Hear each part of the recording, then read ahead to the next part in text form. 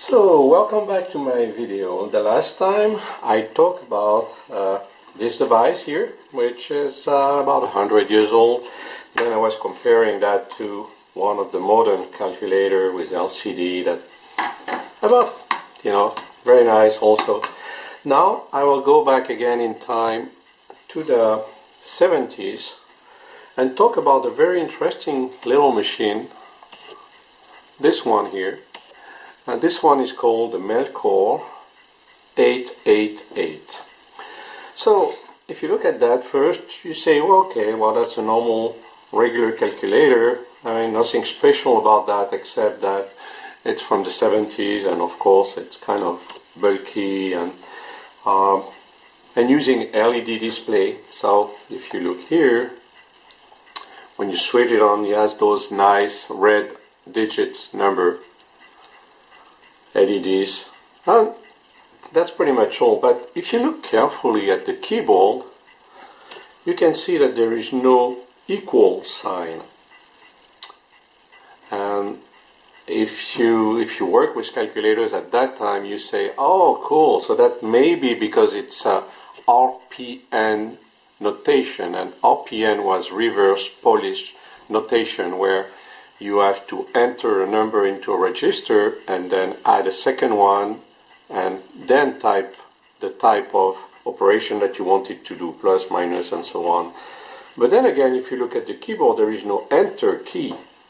So how can you enter that if there is no enter key? So this one is kind of a hybrid between normal operation and RPN. And the way they did it was to use the plus key as the enter one. So it's kind of difficult to do at the beginning, because let's say that you want to do 8 plus 5. You have to do 8 plus 5, and then you have to enter the operation, which is a plus.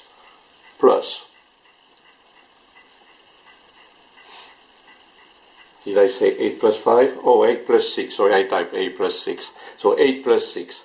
So if you do an operation like this, 8 plus 6 plus. Now if you want to do a multiplication, let's say 5 times 6, you have to do the same thing. 5 plus 6 multiply. And then the answer is 30. So it's kind of very confusing to use, and if you want to do a subtraction, it's even more confusing, because you said 8 plus, sorry, I clear everything, 8 plus 2 minus, and that would be how to do 8 minus 2. So it's kind of a hybrid between normal operation with the equal sign and RPN notation, but this is not a very popular model, so that's why I really like it. And this one is especially nice because it's brand new. I mean, it came in the original box and so on, so I really like this one. So thank you again, and see you next time in my next video.